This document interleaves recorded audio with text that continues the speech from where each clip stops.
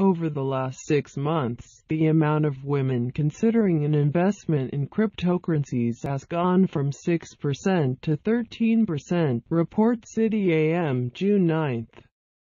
The report was based on a market research conducted by UK cryptocurrency exchange London Block Exchange, which shows that cryptocurrency is most popular with women in the millennial generation, 1 out of 5 of whom express a desire to invest.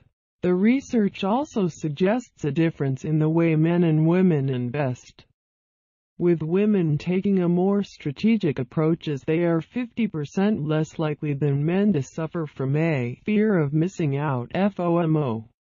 In addition, the research shows that women are more collaborative than men, as they are twice as likely to consult family and friends about their potential investments compared to men, who are statistically more likely to go it alone.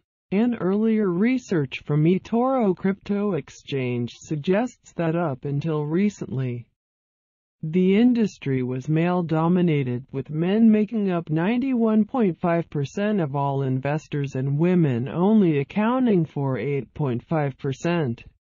London Block Exchange's senior business analyst Agnes Royer, however, believes this trend could be undergoing a change. According to City AM, Royer said, "There's still a common misconception that cryptocurrency is a game for men.